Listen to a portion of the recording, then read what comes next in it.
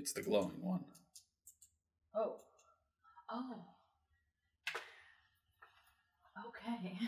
The wonders of modern technology. I'll never understand it. Welcome, everyone, to what I am calling Matt and Mitzy's Modern Movie Madness. We love alliteration here. Where we talk about a movie we just saw in theaters. And the cat is here. The cat is here as well. She has to put in her 2 cents. Please do step not. on my laptop. The laptop is not for you. She has been very nice about not getting on my laptop, in spite of Kat's famous love of computers. Hello. But my laptop is sensitive. It will break if a cat steps on it. So, we watched the movie Barbie, huh? Yes, we did. We sure as fuck did. Do you want to say things first? Should I say things first? I am the resident Barbie enthusiast. Yes. Yeah. You've seen all the Barbie movies, right? I have seen all of them, and I own almost all of them. I do not own all of them, sadly. But some of them are like Netflix movies that never really had a physical release. Fucking yeah. Netflix, man. Kat, you are ruining this shot.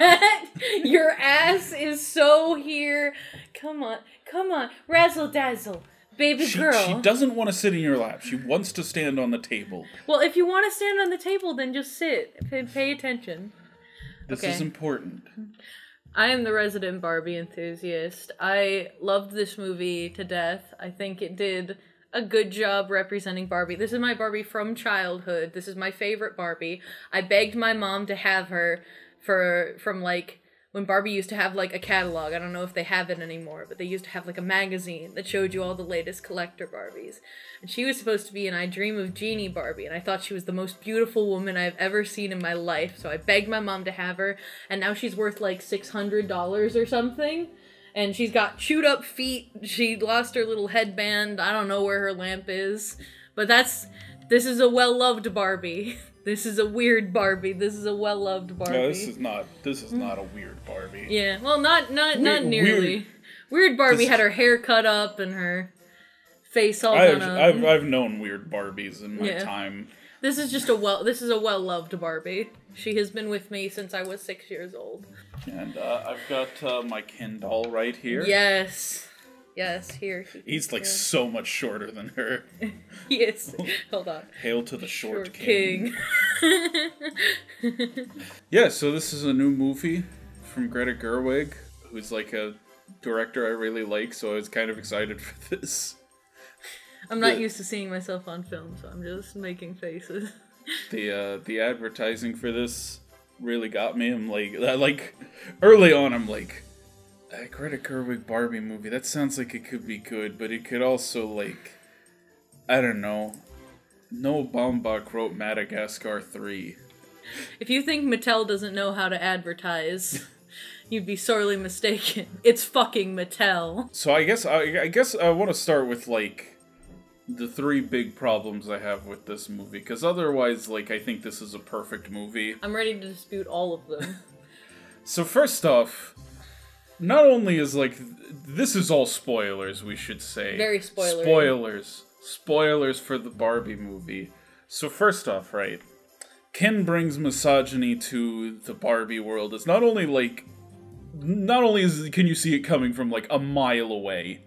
I don't think they did it very well. Because I don't think, like, okay, so if you take a woman who has no familiarity with the patriarchy and just tell her about it, she becomes, like, a brainless bimbo who'll just do whatever you tell her. And the only way to break her out is this one woman, like, angrily ranting at them. I don't know what they're trying to say with this. I don't understand what is going on with this story.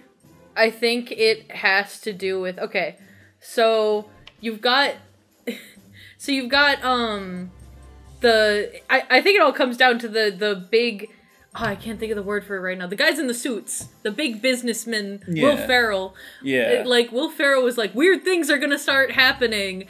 And that's just kind of like, I think this world is like just easily influenced in general, because it's like make-believe, it's play pretend, and I think, in my mind, the other Kens got on board with it first, and then they all just started going along with it, because they didn't really know what was happening, but, like, I don't know, I think, in general, it's just such a weird concept to have it be like, when you conceive of this doll becomes like a real person in a doll world that you can transport yourself to via magical roller skates.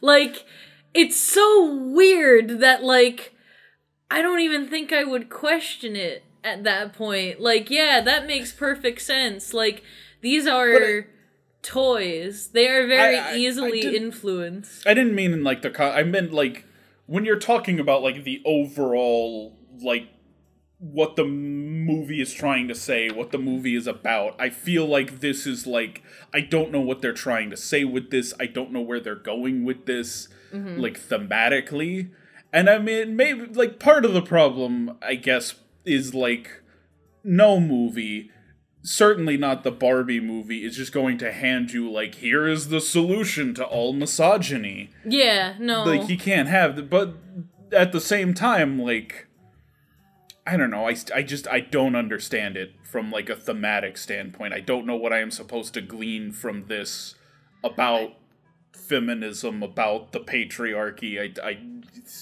I think all of the stuff from what Ken does, I don't think you're supposed to get the message from that, right? Like, I don't think that that is supposed to be the central point. I think Ken's journey is sort of finding out that he does not have to be the worst version of himself. Like, that's a weird way to put it, but it's like, I think the message of this movie is sort of like a feminist gender equality message, and I think the whole of it, well, I mean, yeah. the whole of it thematically is like, and I think there are other themes to it too. I don't think it's just this, but it's also just like, I should probably advise you not to tap the table too much. That, like, fucks with the mic. I'm fidgety. I didn't warn you. I am equally guilty of just bumping things around on the table and making bad noises in the microphone. Ken's journey in this film is realizing that, like, first coming to the real world and realizing that things are sort of reverse in his world, and kind of trying to change that up, but, like, I think the movie is saying, like, this is bad either way. It does not matter which way you do this. It does not matter which gender you are doing this to. It is bad. You should not be doing this. Like, I mean, it's trying to hand you a solution. I think it's trying to say, like, this just ain't it. That's not it, man. But it does hand you the solution. The solution to patriarchy is to just get all the men distracted with a big homoerotic musical number with their romantic rival. That's true. That would fix all of the problems in our society. Yeah. And they're right. They're right. But they won't do it. Problem number 2 that I have, I'm not sure how I feel about this ending with Barbie becoming real. Because, like, I sort of saw her as, like, stand-in for the woman, for, what's her name, America Ferrera or something? Who? The mom. Oh. The mother character. Yeah, I mean, I don't remember her actress's name. I don't remember the name of actors. I know her first name is America. Yeah. I don't remember the name of actors most of the time. So, I thought Barbie was supposed to be, like, stand-in for her, the way, like, Emmett from the Lego movie is the kid playing with the Legos, right? And so when Barbie decides to become a real woman at the end of this, it's like, I thought she was that real woman, wasn't she? She was supposed to be that real woman already. Now I will... Cat asshole right in the shot. Oh, she is a whore. She just loves getting in this position where she exposes her asshole. Kat, don't start an OnlyFans on our channel. Please don't. Not here, not now. Go, my child. No. Gratuitous pussy shot. Now, I will offer, like, kind of a defense of my criticism here, which is that I think the movie largely is about how we, as adults in the modern era, conceptualize Barbie. Mm-hmm. You start off with, like, the colorful, fanciful Barbie world, and, you know, then she comes to the real world, and she's getting all these issues with the real world, and she finds the little girl who's probably right about the age where she's become, like, totally disenfranchised with, like, Barbie and all that stuff, and she prattles off. She's in the, I hate pink phase. Yeah, she prattles off all the, like, feminist talking points about Barbie that have been around basically as long as the character has existed. And I think the ending is sort of an attempt to, like, to say like, okay, we don't want you to think of Barbie as, like, this magical girl in this magical world. We don't want you to think of her as this, like, the scourge of feminism. We just want you to think of her as a real woman with real problems doing real world things. But I think they kind of shot themselves on the foot by tying her to this one specific woman who's, like, projecting all of her insecurities onto this Barbie, onto this specific Barbie. And I think it might have been, like, a more powerful ending to have, you know, Barbie wishing to be a real woman, and then it's like, okay, and, oh, it's America Ferrera's character. I don't think that's her last name. I think I'm getting that wrong. I think yes and I think no. I think because you already have it established right away that this is... Ooh, pink sparkles. Matt's doing some Googling. Oh, I was right. It was America Ferrera. Huh. That just sounds like a fake name. That sounds like a wrestler from the 80s. Because, again, you already have it established that, like, Barbie Land is, like, another world, right? And you have it established that, like, the doll is connected to this character in their world, right? Right. So, and I think it's less like the Lego movie, like you had said before. I think it's less like the Lego movie and more like, I guess I would just say its own thing. But it's also like Life Size, which is a movie that I like. Not that she is controlling her, it's that, like, Kat loves Barbie too. Kat just wants to rub her face up again. No, don't bite her hair. No. Because it's, like, explained in there that, like, she is being influenced by how her doll is being played with. Like, that is the thing that is happening. But she still is very much her own physical being, right? I think it's very powerful at the end of the movie because of, like, the scene that she has. By the way, the old woman she's talking to in the movie is Barbie. She is the daughter that she was named after. That is Barbie. Oh, okay. I was wondering who was playing that old woman. Yeah. Okay. But I think also a lot of this movie is reconciling with the existential dread of aging and, like, dying and, like, being older, being... Greta Gerwig, I think it was. I can't remember if it was her exactly, but somebody who was working on the movie described this as, like, thing girls go through, like, girls and women go through where they're full of energy, they're full of life, and they're full of confidence, and that all just kind of starts to crumble and go away, and they think they're not good enough. So I think with Barbie becoming real, you know, especially when you look back at, like, her, you know, looking at this, like, older woman, she looks at all the cellulite and stuff, she thinks about dying.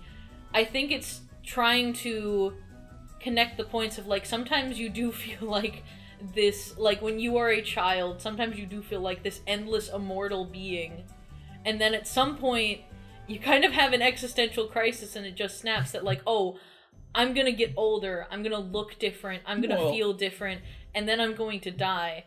And I think her becoming real, like, that is very powerful, because I think that's kind of, like, not only this, like, acceptance, but this desire to change and grow as a whole and real person.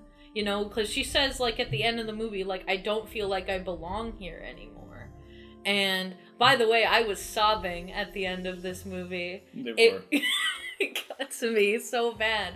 but it's like, it's that acceptance and that desire to accept and embrace life despite all the pain and the suffering and the fact that it ends, and welcoming that with it. I think this movie is a full-on, like, existential crisis condensed into a pretty pink plastic wonderland and acid trip. Somebody described it as like a pink acid trip or something like that with confusingly attractive people. Somebody described that in their 1-star review, and I'm like, that's something I'd give a 5-star review. What are you talking about?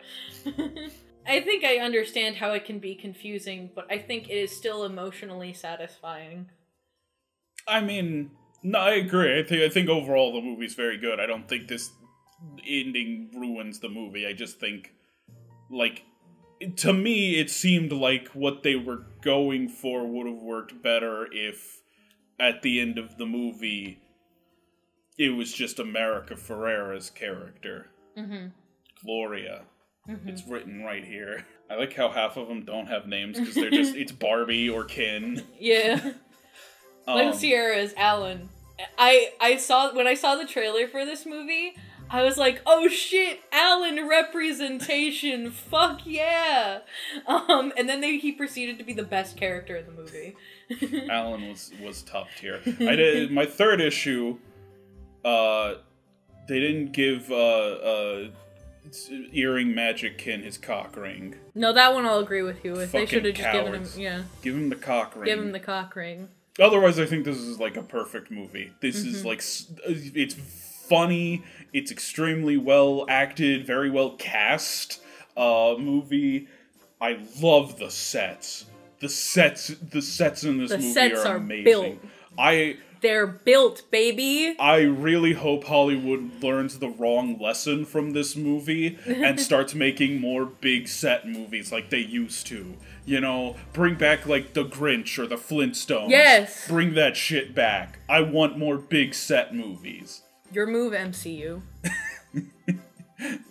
Like, and like the whole transition sequence from when they go to, like, Barbie Land to the real world. It's all practical. It's so great. Like, why? It's a movie. Why? Why can't all movies look like this? It's fucking magical. I'll tell you why. It's because the VFX people are non-union, so they can pay them shit. Time for VFX people to fucking unionize. Do it. Do it. Now's the time. It's so perfect. Do it. Don't tell them I told you. Don't tell them. Don't tell Hollywood. Just okay. just unionize. The sets were great. The music was great. The fucking Ken dance number, the musical number, is phenomenal. It was great. I didn't know Ryan Gosling could sing, so that was a surprise to me. This fucking better win Best Original Song. Yeah. There's a few Oscars. This better have, like, Best Production Design. Best Costumes. Has Ryan Gosling been in another movie where he sings and I just haven't seen it? He was in La La Land. I haven't seen La La Land. I haven't seen that movie. It's a good movie. You'd really like that movie. I would? Yeah, that's a really good movie. I'm surprised you haven't seen it. That seems right up your alley. I haven't. It's a very good movie. The problem is... Do I have that one? The problem with La La Land is I haven't heard anything about it other than, it's La La Land. I didn't know anything about the plot or anything, so I'm like, okay. It's a good movie. La La Land, I guess. It's Damien Chazelle. Have you seen Whiplash? I haven't. La La Land. You said that, and I'm like, I know he's been in, like, a musical or something. Lizzo's in it. Lizzo does a song for it. And that's good. She's always good. Did she do, like, the opening, like, narration song that then goes wrong? Okay, I thought that was her. Yeah. The music was great, sets were great, cinematography's great. I'm really glad... I mean, like, obviously there are, like, feminist reasons to have a female director on this. I'm glad they got a female director because a straight man director would not have made Ken this gay. Yeah. And a gay director might have made him too gay. I think Greta He's Gerwig just the right amount of gay. Yeah, she hit the right amount of homoeroticism with this one. Oh yeah, all the sets, like all the playhouses and stuff, by the way, those are real. Those are real and they exist in the real world. You can purchase them. if you ever feel like you want to. Every set is based on, like, a real toy? Like, the houses and, like, the outfits and the, like, cars and boats and the camper and stuff like that. All of that stuff. All of that stuff is, like, real toys. Real Barbie toys that you can purchase. Can I buy John Cena Merman? Maybe. I'm sure there was a merman, but I don't know if you can buy John Cena Merman. I hope they put out a John Cena Merman. I hope every single Barbie in this, I hope, like Margot Robbie, there is a Margot Robbie Barbie. I want to get that. I want to get the official, like, Margot Robbie and Ryan Gosling Barbie and Ken. I hope they put out fucking John Cena Mermaid. It just is a John Cena doll. They just ripped off, like, his, like, legs from his action figure, put on a wig, and... You know what's wild, though? They didn't re-release Alan. No. Like, they put him, like, front and center in this movie. He's the best character. Everyone loves him. No Alan re-release. No Alan. Those are... Rip to Alan. Rip to a king.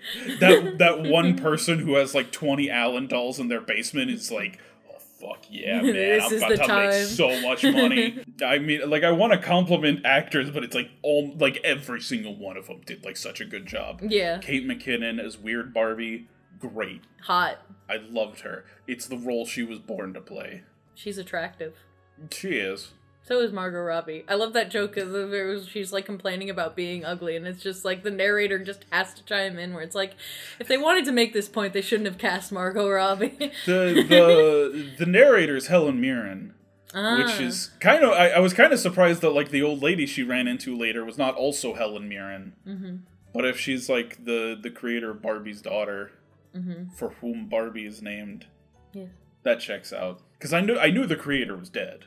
Yeah. They say in the movie she's dead.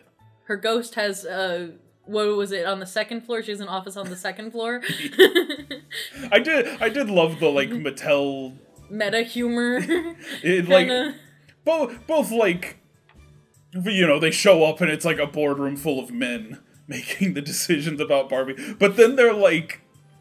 so much more wholesome than, like, actual boardroom people. Businessmen. Yeah. Well, it's they're a lot more enjoyable. Like, they're more enjoyable to watch. I love what Will Ferrell's lines in this movie is so good.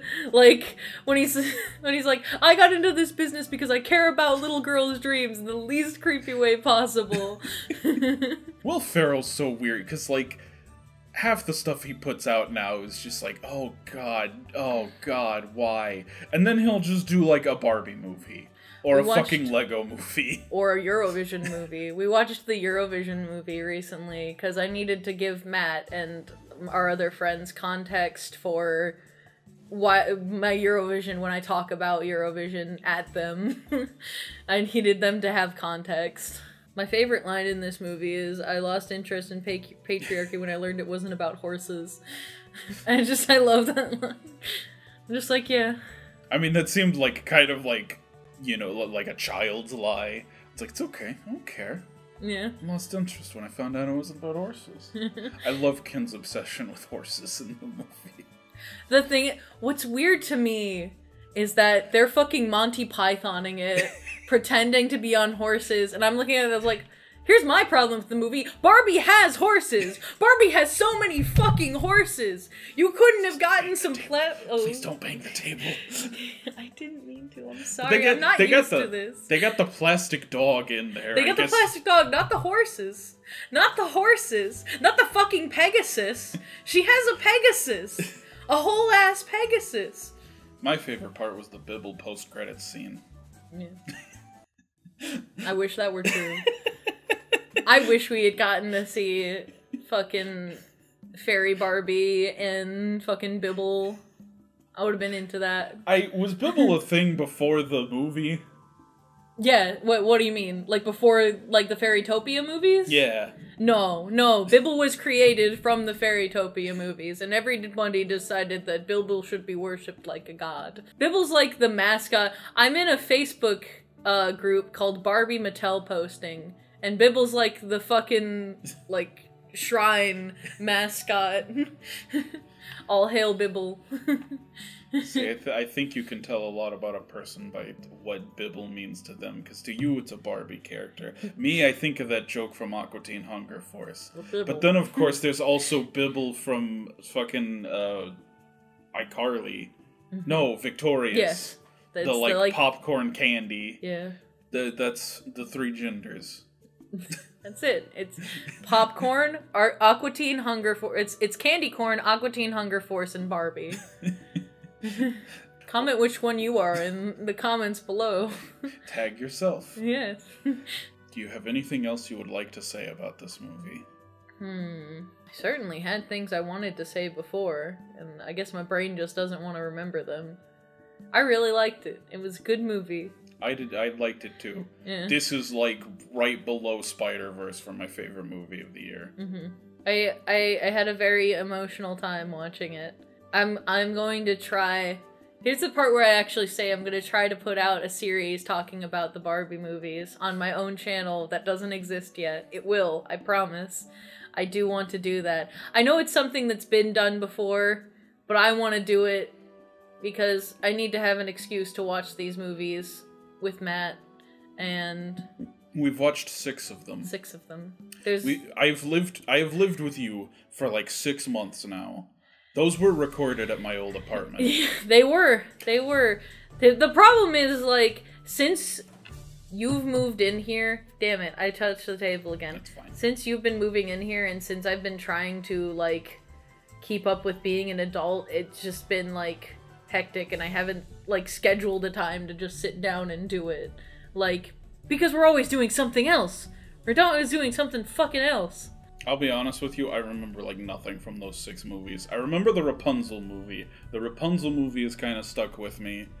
And I remember the villain and the barking cat from Princess and the Pauper. Princess and the Pauper is one of my favorites. I didn't even immediately remember that it was a Princess and the Pauper one. I'm like, God, what happened? And I remember the villain and the cat, that's it. Oh yeah, there was 2 of them. It was Princess and the Pauper. Princess and the Pauper, one of my favorites. Rapunzel, one of my favorites. Nutcracker, absolutely my favorite. Nutcracker means a lot to me. I think Rapunzel has to be my favorite because it's the only one that has, like, stuck with me at all. Yeah. Like, the rest of these, I'm just like, it's like in one ear and out the other. I'm like, that sure was a fucking Barbie movie. Now, this Barbie movie, this is my favorite Barbie movie. The new one, absolutely my favorite Barbie movie of the 7 That's that I have fair. seen. Yeah. No, I want to start a whole channel where I just talk about toy media. I'm really deep into toy media.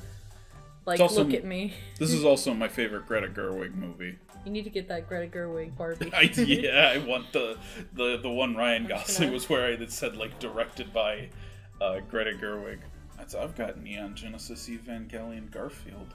I'm wearing Monster High. I'm also wearing Worm on a String and Furby. I think this is back up now, but for a while Viacom took it down. Oh, really? Even though it's original art of Garfield. You can tell it's not like the one from the show.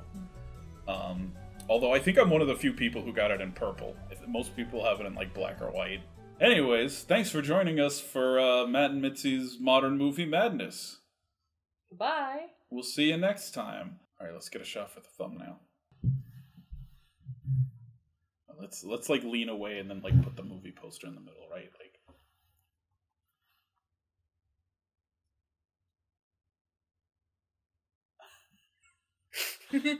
Sure, we'll use one of those.